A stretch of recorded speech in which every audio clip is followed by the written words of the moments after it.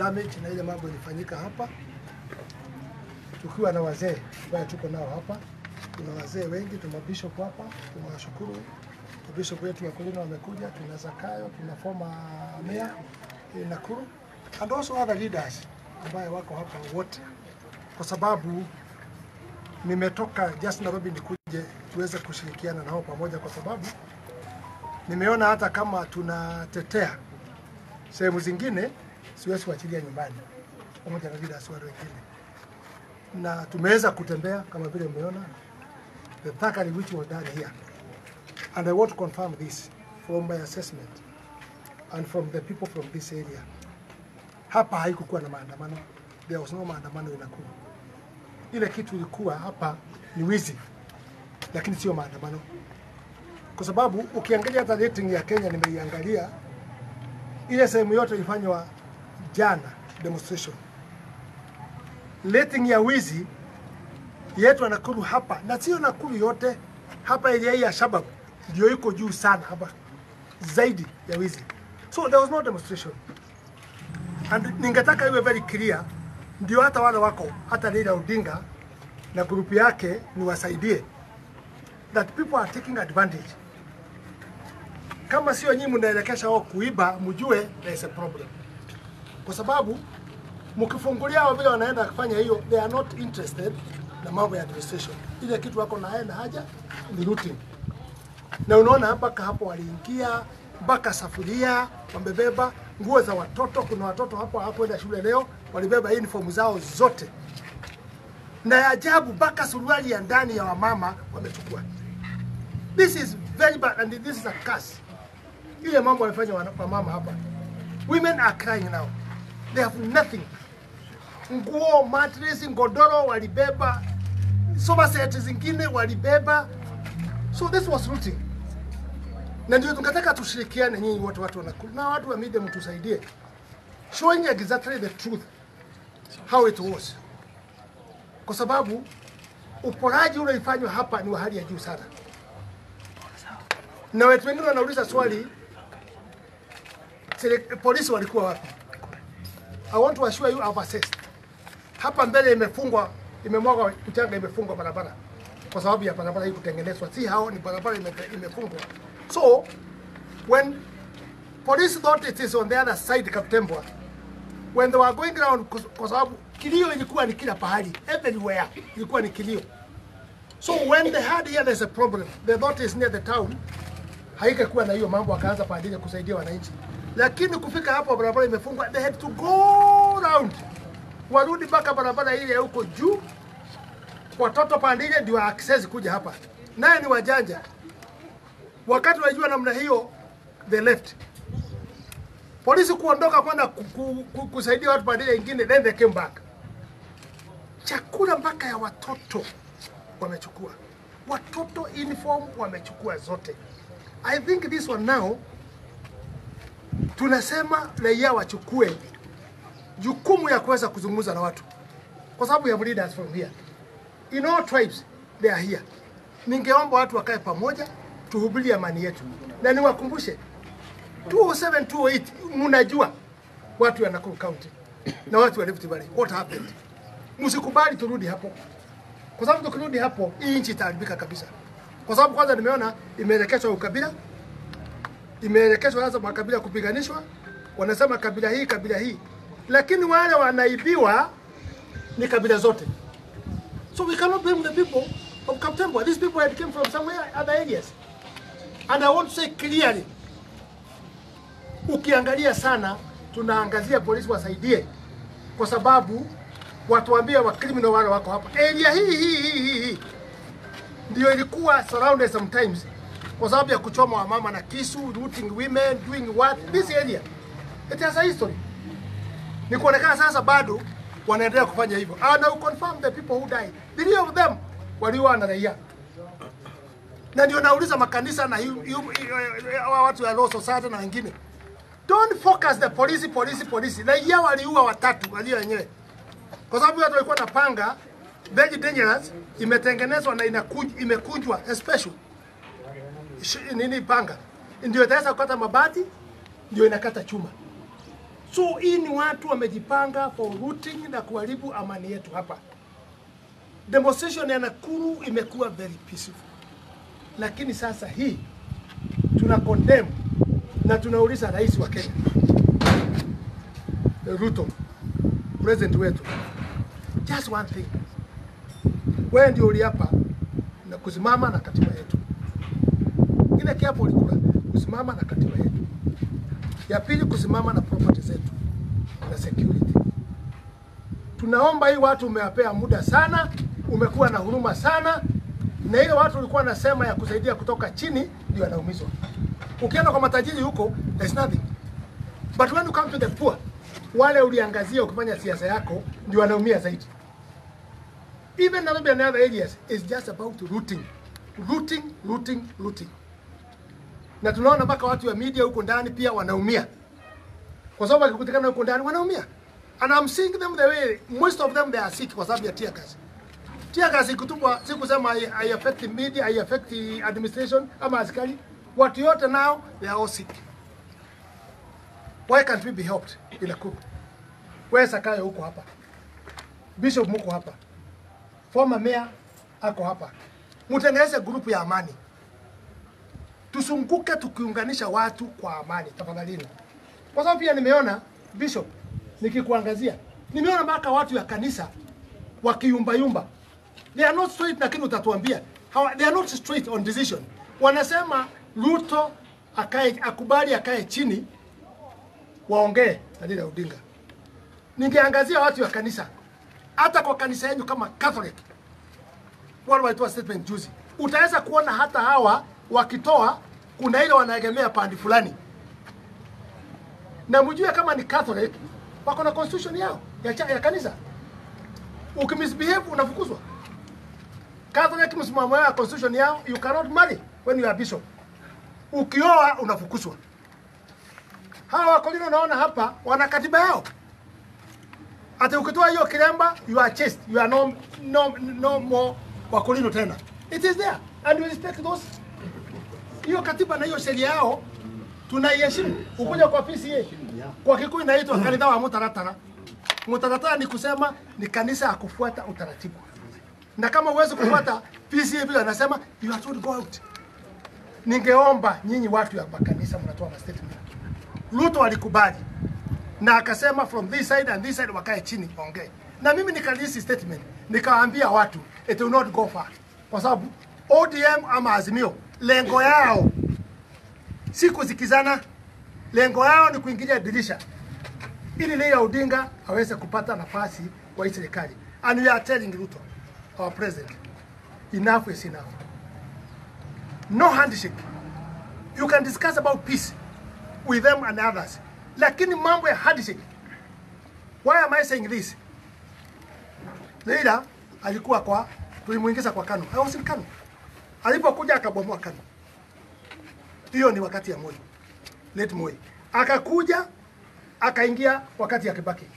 Alipoingia wakati ya Kibaki, yeye mwenyewe alifuruga mara ya kwanza alisupport Kibaki.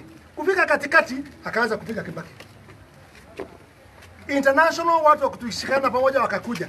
Walipokuja tena mwaka ya tamu ya pili wakazungumuza na akapewa share yake kama prime minister.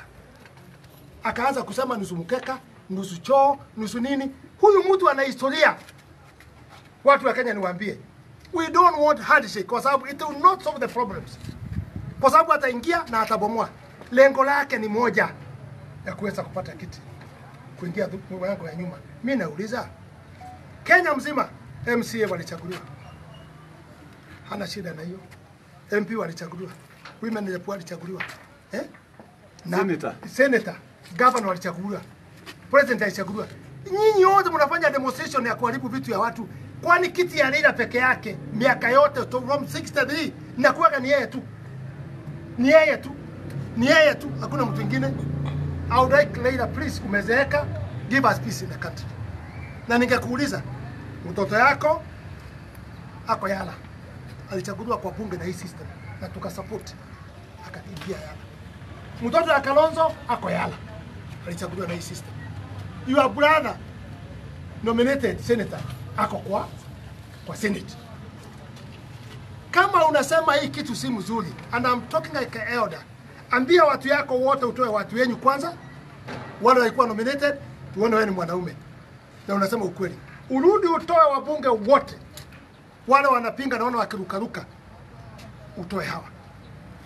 Ninasikia Olendama, huyu senator wa nini, wa Narok, analia sana. Mkiangalia kwa Twitter yangu analia sana, anasema amenyaganywa security, amenyaganywa bodyguard. My friend Olendama, vumilia, we were there. Mimi nilinyaganywa kila kitu, security na gari, na nilivumilia na nikasema Yesu ndio bodyguard yangu. Hata wewe nikusaidie, agree that Jesus is your bodyguard. Wacha kulia. Na hata na support hiyo serikali yetu kunyaganya wa bunduki na bodyguard yote. We are done the same. Kwa nini wewe upoe bunduki na wewe unapiga serikali na license ya serikali? Raila Odinga is earning 600,000 per year. Pesa yake ya security, ya mafuta, ya mpishi, ya kila kitu. 600. Kalonzo the same. Mara Karua the same. Kama mnalilia mambo mnajificha hata kwa mambo ya umaskini, mambo ya vitu kupanda juu, then muidhuru pesa yenu muisukume kwa raia wale wanaumia. Hasa hapa Nakuru sasa, I'm appealing for this group ya wamama. Nimeona hapa wameumia zaidi. Ningeomba Zakayo na Bishop na nyiwe wengine na former mayor, mutengeneze utaratibu, tuchange pesa tusaidie hawa mama. Hata uniform ya shule hawana. Hata suruali ya ndani hawana.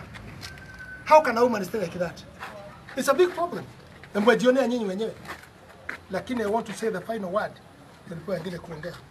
Shida yetu hii yote zaidi hata si Raila Odinga, ni ya mtu mmoja, former president Uhuru Muigai Kenyatta. Na hiyo roho yako ni roho mbaya kabisa. Na nyinyi muangalie kwa tweet yangu wakati alituita washenzi. Mimi nilifanya statement ya kwanza. Je, sisi ni washenzi? Je, wewe ni mshenzi? We did that. Na nikalia sana, nikaambia Raila wachana na Ruto. Wachana na Uhuru. Kwa sababu mimi nakujua historia yako. Unapakaga mtu mafi, ananuka, unamwacha unaenda sehemu nyingine. Sasa umepaka rais chafu, former president, yeye ndio amebeba hii mzigo yote. Na mimi nauliza na ninasema namna hiyo, wana habari munisaidie. Watu wanasema Uhuru alipeana 40 million. Watu wanasema yeye ndio sponsor kila kitu yote. Why can't we agree? It is true because kwani amekufa si yako hai? Kwa nini asitoke aseme mimi nilikuwa former president, ulipea wakati yangu miaka 10. Kwa hivyo sasa mimi naomba, I'm not part of that. Inchi vile iko, mimi I'm not involved kwa kuharibu serikali, and I'm not giving anybody money. Why can't he say that? And why can't the family also tell him? Because if you say that and stand, this country will be having peace. Itapata peace. Lakini amejificha, ananyamaza kwa nini? Kwa sababu ni yeye. Uhuru Muigai Kenyatta ni wa family. Give us a break. Hii watu yote wanaumia hapa, wanalia Mungu. And God will deal with you. We have no power, we have no money. Na Ruto hataki kudili na wewe kwa njia mbaya. Wewe tunakuomba tokea, sema umekubali wewe ni kuwekelewa unaekelewa, ama useme hilo utasema tukusikie. Na kama uko kwa vita uendelee. Hakuna shida, hakuna mtu yuko na mbao, mtu ama mwingine yuko na chuma. We were all born together. Na Uhuru nakuomba hata hiyo na hiyo mali yako yote, if this country gets spoiled, hata yako itakuwa part of ya kuharibika. Kwa hivyo tupe amani, tuweze kukaa pamoja. Lakini chuki, kama una chuki na Ruto, usiwe na chuki na wana Kenya. Wana Kenya, give them freedom, ndio walikuchagua na ukaenda hapo. Now we are so scattered. And finally, ukabila imeanza kurudi in a very big way. But I will say here, hii mambo ya looting haikuwa na ukabila. Looting was looting, there was no demonstration Nakuru. Na mnajua ever hatujakuwa na demonstration. Na waomba, tukiharibu amani ya Nakuru County, tumeharibu amani ya nchi mzima. We don't want to get in that route. Mimi naomba tafadhalini tukue na amani na kabila zote ziungane pamoja. Wewe ni kiongozi wetu hapa kutoka pandili ya Baruti ya Roda. Shikaneni na hii wazee yote, mtengeneze amani. When we are dealing with the other issues, please hata nyinyi muongoze kuweka watu pamoja na kuweka amani. Ningeuliza kwanza Bishop aanze, alafu wengine neno moja moja fupi. But that is my appeal, tafadhalini. Asante. Bwana asifiwe. Bwana asifiwe. Mimi ningetaka kuuliza tu wananchi wa Nakuru na Kenya mzima, kitu ya kwanza tuwe na amani. Kitu ya pili, mimi nimeona leo hii maandamano. Hii ni wizi wa hali ya juu. Kwa sababu huwezi kuingia nyumba unachukua sofa set, unachukua vitu zote mpaka wheelchair ya mama mzee unamkaisha chini unabeba wheelchair. Mimi ningewauliza mbele ya Mwenyezi Mungu, nchi hii wacheni tuweke amani ya Mwenyezi Mungu. Maandishi inatuambia vizuri, penda mwenzako.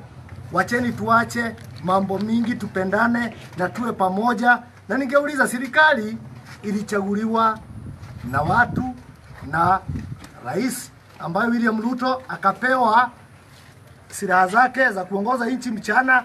Tafadhali wacheni tupee rais muda wake wa kuongoza, aongoze. Kwa sababu hata tukiandamana mkata itakuja njiani, tukipigana mkata itakuja. Kwa hivyo tunalaani hizi vitendo katika jina la Yesu. Ile ingine ningetaka kusema, ningetaka sisi yote tuchukue mikono juu, wachungaji, tukemee lili neno in the name of Jesus kwa maombi. Si ni kweli? Hebu tuchukueni mikono yetu sisi yote, tuseme katika jina la Yesu tumekuja mbele zako. Tumekemea hii maandamano ya uwizi na kunyang'anya watu vitu zao. Tumeitisha umoja na amani kwa nchi hii yetu ya Kenya, na tumeitisha Kenya yetu yote irudi pamoja. Katika jina la Yesu tumeomba na kuamini na kuombea serikali iwe na nguvu na iendeshe kipindi yao. Katika jina la Yesu tumeomba na kuamini. Na Mungu abariki. Wacha tusikie mambo ya Komania. Kwa majina ni Benson Mwangi, aliyekuwa meya wa mji wa Nakuru. Na pia ningetaka tu kuchukua fursa hii na nisapoti wale wamenena mbele yangu ya kwamba tumekemea mambo haya yaliyotokea jana. Kwa hakika tunasemaga dume wawili wakipigana nyasi ndio huumia. Na kwa hali hii nyasi ni sisi wananchi. Ingekuwa tu ni bora, kwa sababu sitaki kurudia yaliyosemwa na mheshimiwa, niseme ya kwamba wananchi hasa vijana, hata sisi ni wazee, vijana, ikiwa kwa hakika mtaanza mambo kama hii nimeona leo, basi sioni future iko wapi.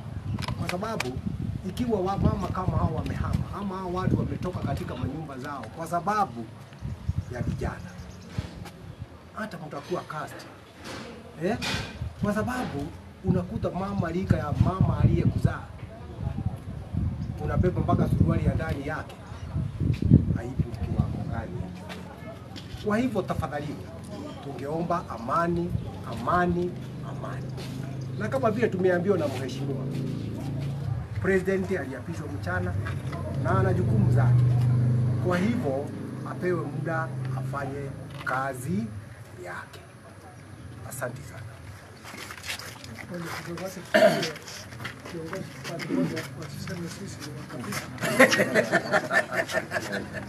Majina yangu ni Daniel Bet, naishi Paris. Na nimeshangaa kwa sababu haya haijakuwa ni maandamano. Kama watu wanaweza bomoa vitu ya watu, ni maandamano kweli? Tunaomba serikali waiangalie. Otherwise sisi tutajitokeza kuchunga mali yetu. Hatutakubali kamwe vitu vyetu iharibiwe. Watu wanafunga barabara. Inauliza, wakiuliza chakula kutoka kwa serikali, barabara ina shida gani? Tunaomba hawa watu waweze kuuliza serikali kama kuna mambo wanauliza, lakini isiguse mali yetu. Otherwise sisi tutachunga mali yetu. Sana.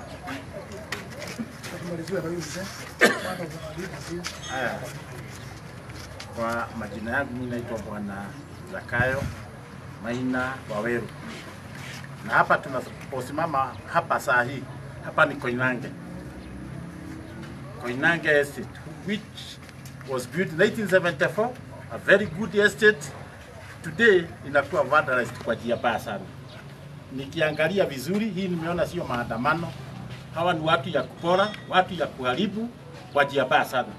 Na mimi ningeeleza Raila, hiyo umbwa, kama ni umbwa amefungulia watu yake wakuje wakiumauma au watu wakifanya hizo vitu, hiyo umbwa yake afunge. Kwa sababu watu wakikasirika hata si tutaweza fungulia umbwa na yume. Kwa hivyo tunakueleza Raila, hiyo maneno unafanya uache kabisa. Na wewe Martha Karua, haujachaguliwa, hauna kura, kazi yako tu ni kurukaruka tu kama moda hasimu. Enda huko kwenyu Geshogo, uone ulipata nini? Nothing. Ni kitu gani unakuja kutueleza siku ya leo? Hakuna kitu hata kimoja unakuja kutueleza. Na mimi nataka kusema Ruto aliwini uchaguzi. Raila ukubali nuzumukane wakati huu, hakuna hata kidogo. Hata hapa tuko na mimi ndio nilikuwa nasimamia hapa Nakuru West. Wewe Raila ulipata 33, Ruto akapata 29. Na tukakubali, hakuna kitu tumefanya. You got 29,000, Ruto got 29,000 vote. You got 32,000 vote. Na sisi tukakubali na hakuna hata kitu kimoja tulifanya. Ukubali iko uchaguzi. Not kutoka 1982 unaenda unapindua serikali, hata siku ya leo tu unaendelea namna hiyo. Tunakueleza hii maneno yako bwana Raila, wacha kabisa. Na sisi kama wana Nakuru tumekasirika kabisa, na hatutaki kuona hii kitu ama hii kitendo ikiendelea mbele. Na mimi na hizi watu ya Nakuru tuweke amani, tusishikwe na ile maneno ilikuwa kwa 207 hapa. Ilikuwa maneno baya sana, na ilikuja hata ikaniguza. Watu wakakuja kwangu wakakula mahindi yangu 200 basi, wakakula maharagwe yangu gonia 100, na hawa watu wote siku hiyo walikuwa pamoja. Sasa mimi naomba wananchi wa Nakuru live in peace, na tutaendelea na tuendelee mbele. Saa hii tulipatiwa ile fertilizer ya subsidy. Saa hii nilienda kwangu kwa shamba na nikavuja mahindi huko kwa shamba na nikakula. Sasa yule unaona mtu yule hajafanya kazi, ndio unaona tu anakaa tu namna hiyo kama hukulima. Hiyo maneno itaendelea na utazidi tu kuwa na njaa ambao haina kifani. Watu wafanye kazi na waendelee na tuendelee kwa kazi mzuri. Basi mmesikia, hiyo ndio sauti ya watu ya Nakuru. Na ningemalizia kusema Raila Odinga, ile mtu angekuwa anapigana naye zaidi ni Uhuru. Kwa sababu Uhuru, instrument of power, alichukua mchana na akapea Ruto. Na sasa ana complain, ameshikana na watu kusema uchaguzi haikuwa ya haki. Wewe kwani ulikuwa na kichaa ukihand over the instrument of power? You know you are bringing confusion to us. Finally nataka watu ya media, ile mambo watu wanasikia, waache mambo ya media. I agree, mnafanya kazi kulingana na information ile mnapata, lakini ningeomba hii mambo ya hii masimu ma tweeting na nini na Facebook na nini, waweza kujua kitu moja, na international body don't follow people of Twitter. Kama ni watu ya koti kubwa ya ulimwengu, you have chance to come now and supervise ni watu gani wanafanya nini. Sasa hii niona wameakisha moto, wameanza kusema sasa hapana, watu ya Kenya kwanza ndio wanatakiwa kupelekwa ICC. They know, msifikirie wazungu ni wajinga. They know what they are doing, but don't follow the Twitter. Come with the ground and find out. You went na vyama zingine zote za nje, kujeni msikize mambo ya ukweli ili tuweze kwenda mbele. Lakini tumesikizana sisi wote, tutakutana na mtapanga tufanye amani.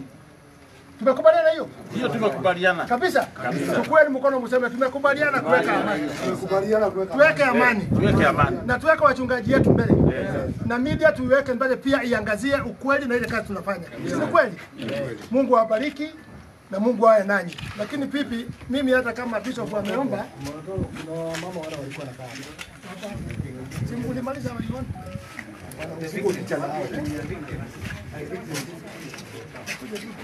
Watu watoto wengine ni picha tu.